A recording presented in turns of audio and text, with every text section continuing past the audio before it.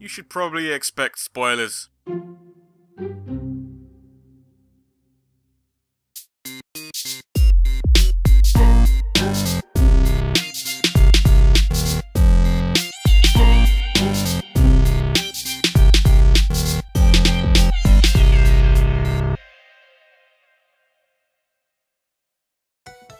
I don't know about you, but I feel there'd be no better way to kick off a brand new show than to base the first episode on a character with the strongest kicks in the world. She's the iconic queen of fighting games and the first lady of the beat 'em up genre. Who that? It's Chun-Li.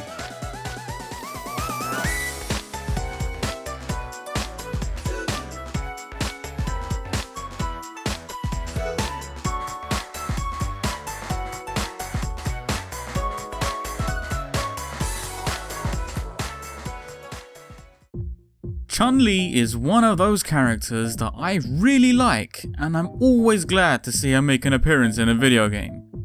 But I absolutely royally suck playing as her, and I'm not even sure why that is. Though it might be due to the fact that I just suck at fighting games in general. Thankfully, this show isn't about how I feel when playing as a character, so I've dodged some bullets there. What I am here to do is take a look at a character's design and talk crap about that instead. Now, before we get into this, let's take this opportunity to bring ourselves up to speed on who Chun-Li is and what her backstory is about, just so we're all on the same page. Chun-Li is what most would consider the main female leading protagonist for the Street Fighter series of fighting games. She is an agent of the international police organization known as Interpol and is on the hunt for her father's killer, or at least she was for the most part. Throughout her earlier travels in the series, Chun-Li's investigations led her to this prick called M.Bison, the guy responsible for murking Chun-Li's dad in the first place.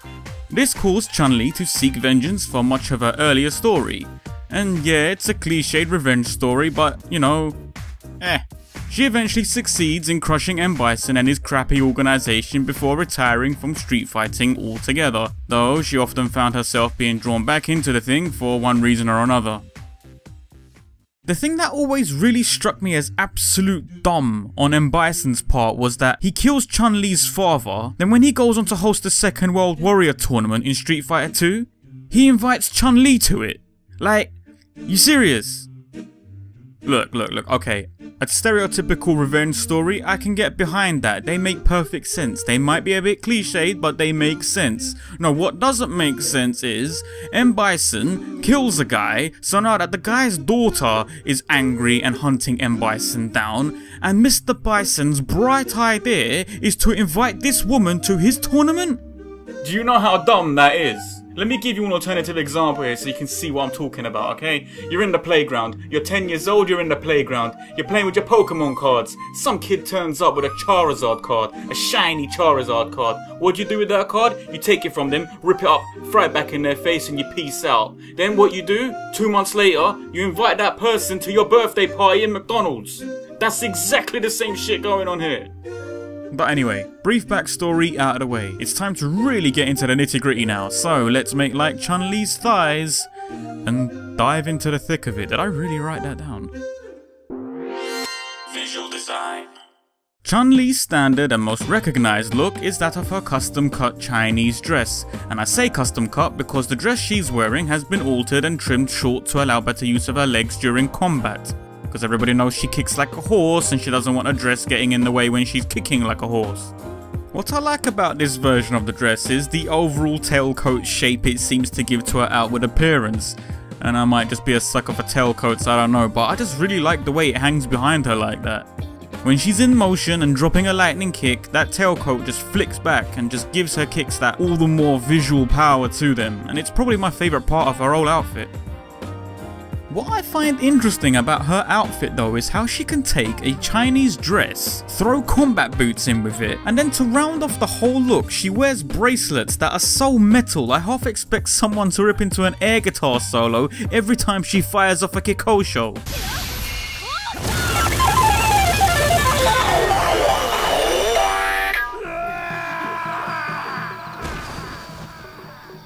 Seriously, you've probably never noticed it, but she's wearing wrestling boots with a Chinese dress and punked out bracelets here. And the reason you've probably never taken those things into consideration is because Chun-Li is able to wear all of these contrasting things and make it look so good that we never question how out of place they technically are with each other.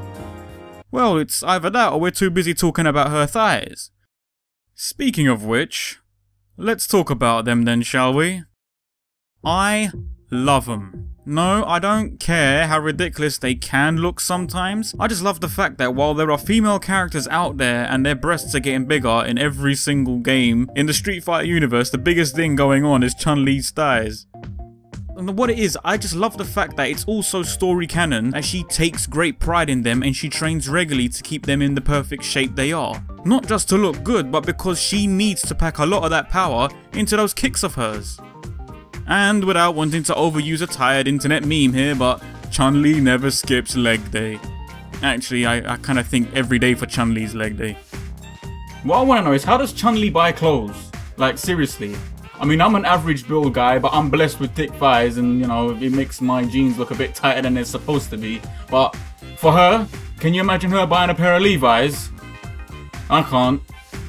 Either way though, her design has become incredibly iconic with the series she comes from. She is instantly recognizable and rightfully so. I think her design is great and I personally wouldn't change a thing. Personality. I know it's common standard for characters in fighting games to walk around with an ego, but Chun-Li plays it off more in the pride atmosphere rather than being straight up egotistical.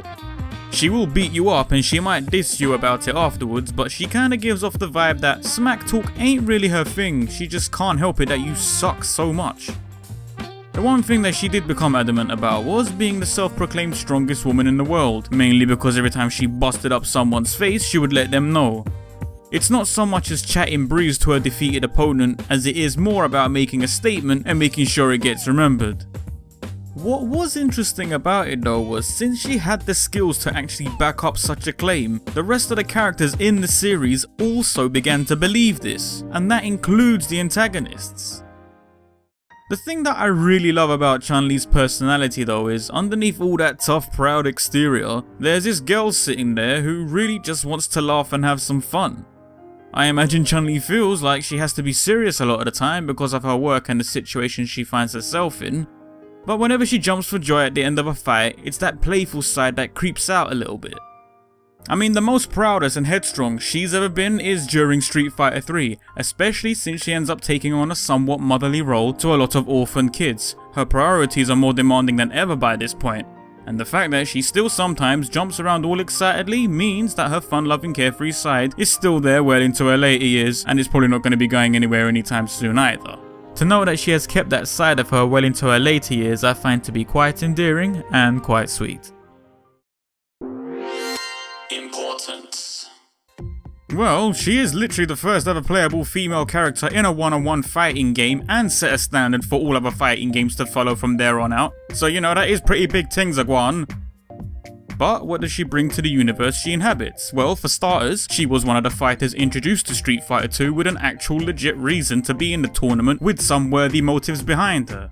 Chun-Li doesn't go to the tournament to win some crappy trophy and a title, okay? She's there to tear the whole tournament up and absolutely rip the head off the guy who's hosting it. Another thing worthy of note is that she actually grew with the series. She could have ended up being stuck as a revenge-fueled police lady chasing after M.Bison's smelly bum for another 50 games, but Capcom made a good call by setting Street Fighter 3 after the fall of Shadaloo. This way, we can see how Chun-Li had grown since those earlier days, and in her older years, she's passing on her teachings to the next generation.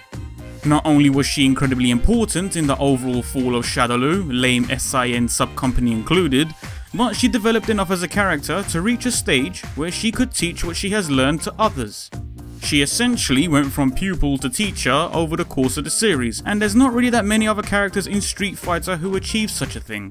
I mean, when Capcom made like 3 different versions of Street Fighter 3, it was on the 3rd one that they decided to bring Chun-Li back. They could have brought back any character from their whole catalogue, and they bring back Chun-Li because she really is that important.